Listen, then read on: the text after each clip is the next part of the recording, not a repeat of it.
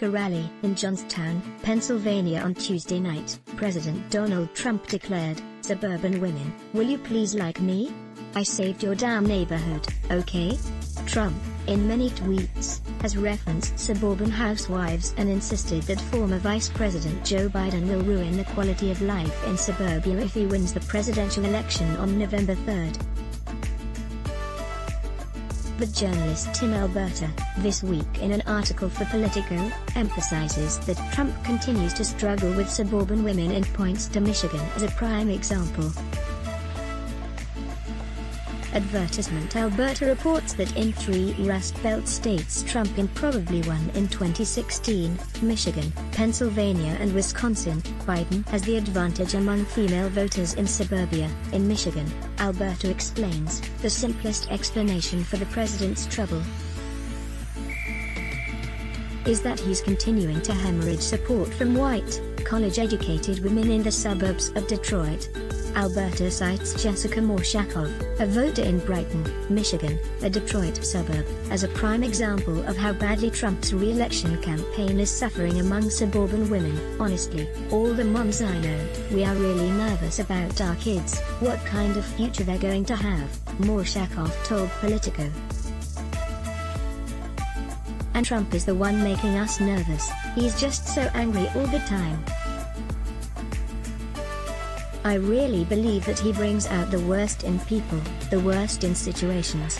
Trumpism, according to Alberta, is hurting GOP candidates even in suburban areas of Michigan that have leaned Republican," and he notes that Democratic Rep. Alyssa Slotkin, who flipped a GOP-held seat in Michigan in 2018, is cruising toward re-election.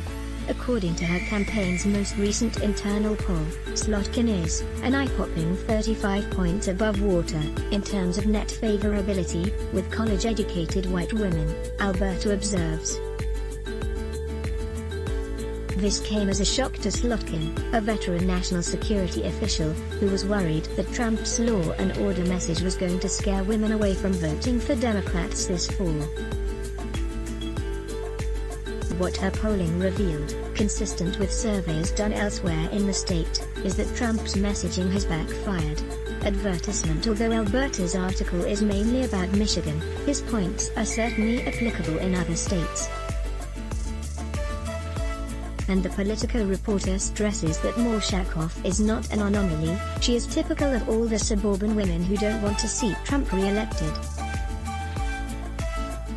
As white suburban women go, so goes Michigan's 16 electoral votes, Alberta explains, and with the clock ticking down toward election day, not to mention many thousands of votes being cast absentee already, it's gotten harder and harder to see how Trump stops the bleeding with this one vital voting bloc. Enjoy good journalism? Then let us make a small request. The COVID crisis has cut advertising rates in half, and we need your help. Like you, we here at Raw Story believe in the power of progressive journalism. Raw Story readers power David K. Johnston's DC report, which we've expanded to keep watch in Washington. We've exposed billionaire tax evasion and uncovered White House efforts to poison our water. We've revealed financial scams that prey on veterans, and legal efforts to harm workers exploited by abusive bosses, and unlike other news outlets, we've decided to make our original content free. But we need your support to do what we do. Raw Story is independent, unbinged from corporate overlords. We fight to ensure no one is forgotten. We need your support in this difficult time. Every reader contribution, whatever the amount, makes a tremendous difference. Invest with us.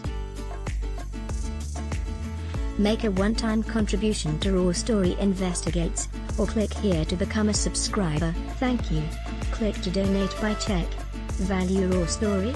Then let us make a small request. The COVID crisis has cut advertising rates in half, and we need your help. Like you, we believe in the power of progressive journalism, and we're investing in investigative reporting as other publications give it the axe. Raw Story readers power David K. Johnston's DC report, which we've expanded to keep watch in Washington. We've exposed billionaire tax evasion and uncovered White House efforts to poison our water.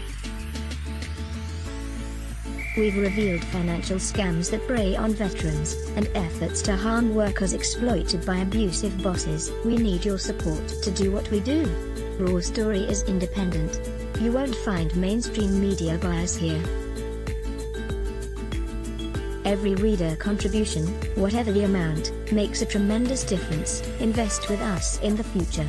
Make a one-time contribution to Raw Story Investigates, or click here to become a subscriber. Thank you. Report typos and corrections to email protected. Let's block ads. Show your love for him. Click the link in description. Thanks for watching.